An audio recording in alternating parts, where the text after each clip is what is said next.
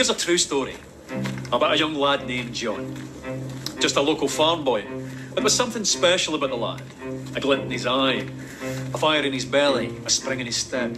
And one day, he went for a walk. Now this walk began when his father died. The year was 1819, and he was just 14 years old. Bereavement counselling. Well, these were the days when young boys were sent into the fields, the mills, the mines, tough times. But young John was smart enough to be lucky. His father's farm, where he was born and raised, was sold, and the proceeds used to open a grocer's. Big responsibility for the wee lad. His own shop in Kilmarnock, with his name on the door, John Walker. Or Johnny, as the world now knows him. Back then, all grocers stocked a range of local single malts, but they could be a wee bit inconsistent. For John, that wasn't good enough. He began blending different malts together as a way of offering his customers a consistent, unique product. Now this backroom art quickly developed into a commercial proposition, and a very profitable one. And because there's nothing like a commercial proposition to stir the Scottish heart, it grew quickly into an industry filled with ambitious entrepreneur distillers. John thrived in this environment, and so too soon with his sons, Robert and Alexander, who joined him on his journey. The Walkers became the biggest name in a rapidly growing industry. They were unstoppable. In one bold bit of 19th century corporate raiding, they bought the famed distillery at Cardew, lock, stock and ensuring their supply of this silky single malt, and guaranteeing, more importantly, that none of the other big blenders could get their hands on it. But young Alexander wasn't content with being Scotland's biggest blender. Not ambitious enough for him. No. He convinced the ship's captains of Glasgow to act as agents for him, and drove the whisky bearing his father's name across the globe. By 1860, he had developed the square bottle. Now, with a label at an angle of precisely 24 degrees. No big deal, you might think, but you'd be wrong. The square bottle meant less breakages and more bottles per ship. The diagonal label meant larger type, and together, that meant Johnny Walker had unmistakable presence on any shelf in the world. The bottle became an icon, and the rich liquid it contained sought after and consumed across the globe. Quite a character, Alexander Walker. Master of the blender's art. Ambitious, uncompromising. Mr. Walker. It was John's grandsons, George and Alexander II's turn to join him on his journey. They led the brand into the 20th century. By 1909, they had developed the iconic red label and black label, and persuaded Tom Brown, the best young illustrator of the day, to sketch a striding man in a napkin during a business lunch.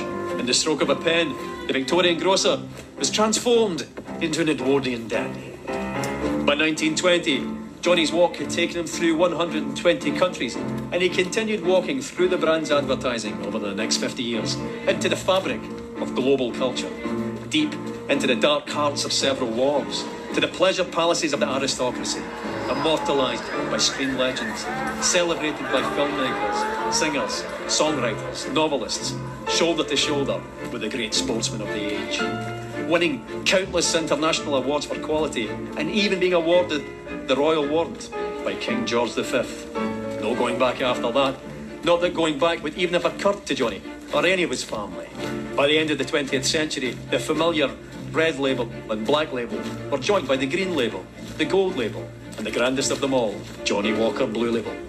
By the beginning of the 21st century, Johnny Walker wasn't just the world's biggest whiskey brand, but an international symbol of progress. The brand's keep walking mantra, adopted by pro-democracy protesters and parliamentary speechwriters. What would the farm-born Victorian grocer have thought of all of this? He'd have loved it. A Victorian farm-born grocer he might have been, but he and the family that followed him were possessed by a fiery ambition with the skill and intelligence to match. 200 years later, and Johnny Walker's still walking, and he's not showing any signs of stopping.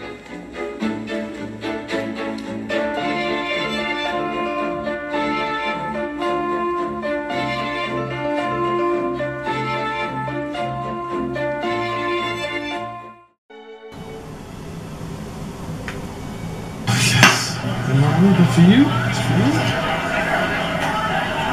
Let me go for the beautiful lady. She's gorgeous. Good evening. This is from the gentleman at the end of the bar. No. Can I please get a shot of tequila Sun Imperial? Absolutely. Thank you.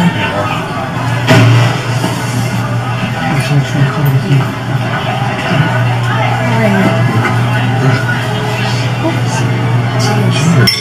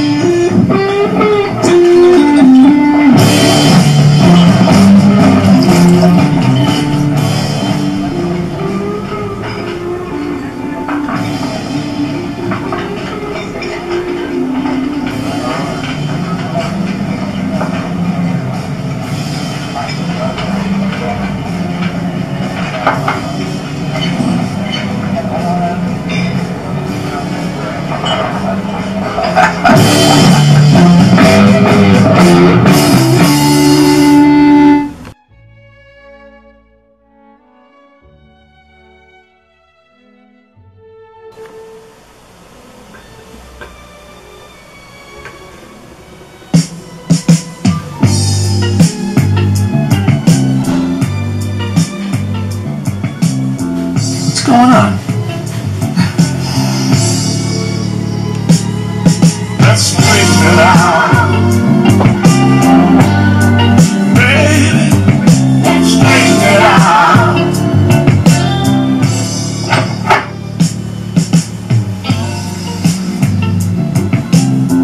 What's up?